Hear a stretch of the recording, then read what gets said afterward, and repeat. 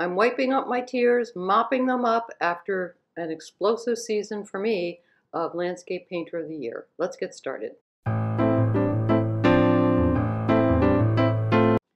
Well, in keeping with the weird destinations for this year, we are now at Portmeirion in Wales, which is some sort of fairy tale Italianate village of some kind.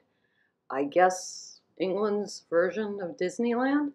I don't know. But this is where the three finalists are to compete for the title of Landscape Artist of the Year. So let's look at the first one up. This first one up is Stefano, and this was his piece from the dam on the Thames.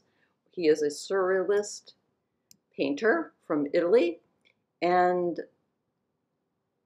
I don't know what this is. I mean, I talked about it in a previous video, but I wanted to get you a sense of reference of something else he did before entering this final. There are three finalists. Stefano was the first one up.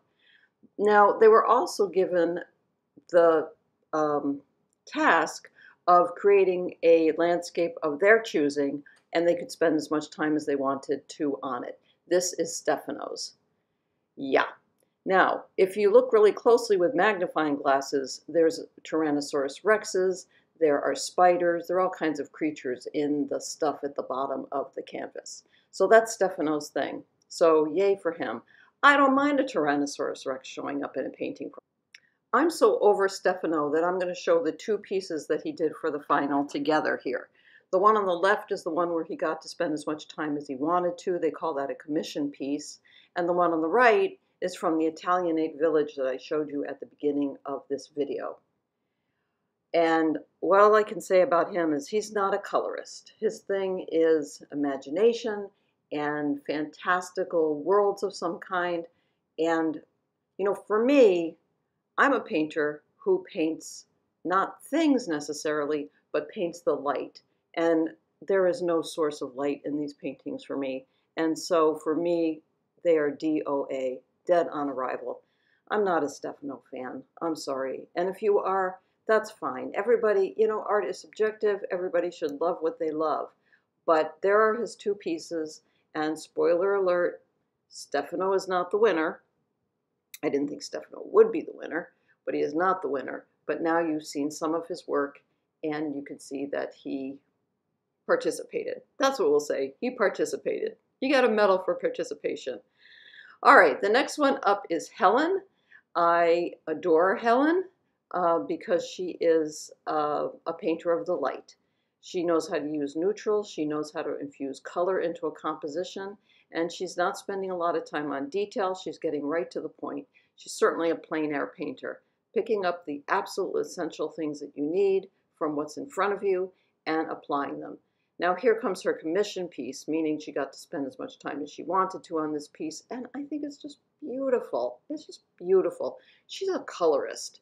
You know, she's a colorist. Van Gogh was a colorist. Some people just really have an eye for not what the world looks like, but almost in a way what the enhancement of what the world would look like. And she does that. And everything is just harmonic, well balanced, and sensitively done, and carefully observed.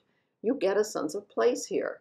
That's what I want from a painting. I want a sense of place. That's what I want to put on my wall. Now let's take a look at her two pieces that she did. The one on the left is the commission that she got to spend as much time as she wanted to. The one on the right is from this crazy Disneyland type of place called Portmeirion in Wales. And her colors they're just lovely. I mean, they're lovely, lovely colors. I don't know if this is a feminist thing or something. Maybe I just don't like really aggressive male painting. And by aggressive, I mean dark and moody. I tend to not like dark and moody. We get enough of that in our lives. So those are Helen's two pieces. And needless to say, Helen is not the winner. I never thought Helen could be the winner because her painting is too conventional by our contemporary standards. Next up, all right, next up is Finn. Finn. Oh, Finn. Finn has a very dark palette. And he has a dark palette and a real attention to detail.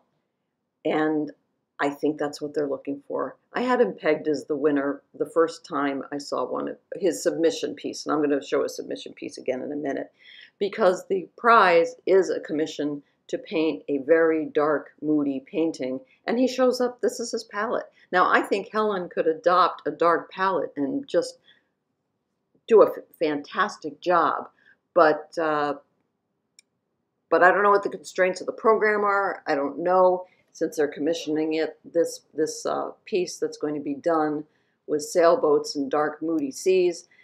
Maybe they wanted to make sure that they didn't have egg on their face and they had somebody who they knew could complete the task.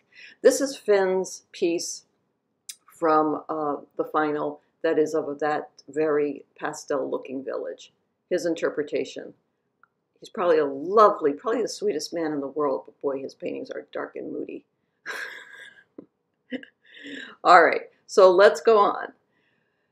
And the winner is, dun, dun, dun, dun, the winner is, well, we can do hashtag Joe was right, because I saw his first submission piece, and it was this one, and I thought this guy's going to win, because it looks like the type of painting that will fulfill the brief for the final commission. That is the prize. It's a $10,000 final commission.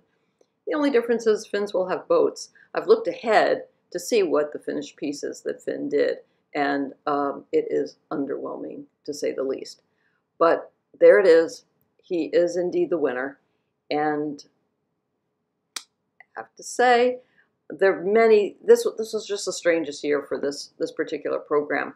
One of the hosts left, just seemed to disappear after episode 3, and no one ever mentioned her. I thought, well, that's a little weird. You know, at least on the Great British Baking Show, they'll say, you know, Prue is under the weather. She won't be joining us today. We hope to see her soon. Here's Finn's piece from the dam on the Thames.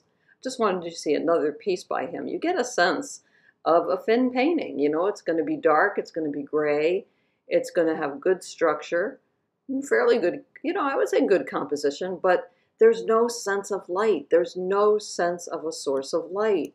And for me, that's the reason to paint. And it's missing.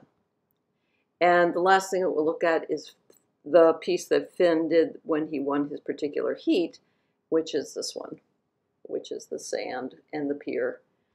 So that ends the program. I'm not going to cover the final commission because it's too depressing. Like I said at the very beginning, I had to mop up my tears because so many good painters were overlooked. I'm not sure that I can watch the program again. I say that all the time, and then I always end up watching the program. But I think I'm going to switch over to Portrait Painter of the Year, because I think that is more organized, and I don't know, we'll try it out, right? If you're interested in that, let me know. So remember to keep the whites of your paper white, your paints wet. There's the final piece again. Remember to keep the whites of your paper white, your paints wet, math for value, mix for color, and I will see you next time. Okay, bye-bye.